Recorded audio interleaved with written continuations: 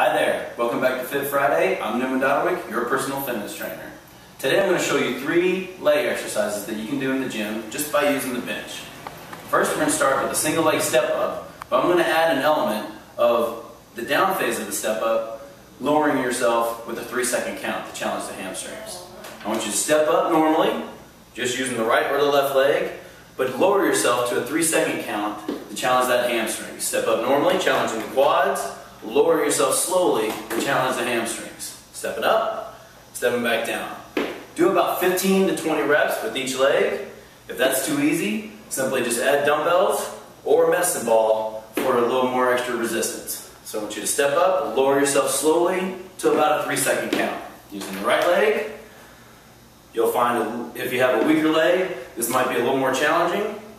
Therefore, just keep on trying to practice with it. You're going to challenge the quad on the up phase, challenge the hamstring on the down phase. Simple step up using a single leg. Next, I want you to use it laterally.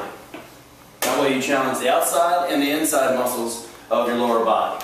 Simply step up, same concept, lower yourself slowly, step up normally, lower yourself slowly, challenging both the left and the right side. But you're going into a lateral motion. Some people think that it won't be as challenging, but it really does challenge the inner part of your leg and the outer part of your leg, just by changing the angle in which you go up. Next, and last, I want to try and get a stabilizing drill with a little light plyometric. You want to start on the up part of the bench. I want you to simply jump down, planting both of your feet at the same time, and exploding up all in one simple motion. You want to come down, get stabilized, and then explode up, challenging both the quads and the hamstrings. Step back up on top of the bench, jump down, be stable, and then explode right back up. That way you're challenging your whole entire lower body, the quads, the hamstrings, and the calves, as well as challenging your balance of your overall body. Last one. Once again, try to do about 15 to 20 of them during a whole entire series.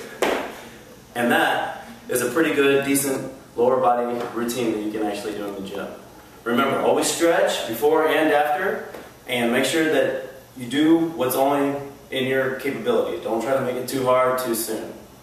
And as always, thanks for looking west for your wellness.